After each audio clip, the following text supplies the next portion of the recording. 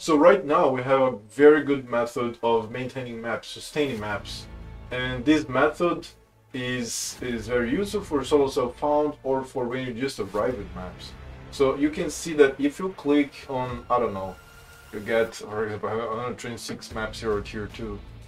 Look for canyon, for example, you get a bunch of canyons here, and then you can check your atlas, and if the canyon is in one zone, currently the atlas will only this method will only give you maps of this zone. So I don't even know where canyon is. Canyon. So canyon is here in Howard Hamlet. So what you can do is, depending on the zone, you can get maps from that zone by selling 3 maps at a time to a vendor. So I go here and then I put 3 maps, and then I can get an atoll. And if I modify which map I sell, I got a different map, atoll museum.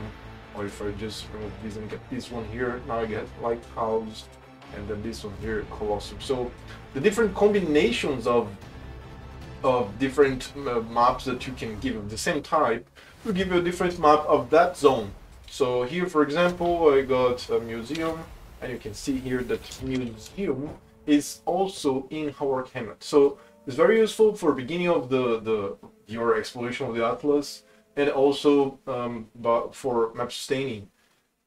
The problem is that we don't know what will happen after the shake-up of the atlas of the 3.17. So hopefully, because it's just one zone, you can obtain any map with this method, which would be brilliant. But we have to check. We have to wait for the expansion to come over, or somebody to answer this question in the forums or something like that. But so far, this seems to be a promising method for sustaining maps for when you just arrive at maps. So I hope I have helped. And if you enjoyed the content, please subscribe. See you.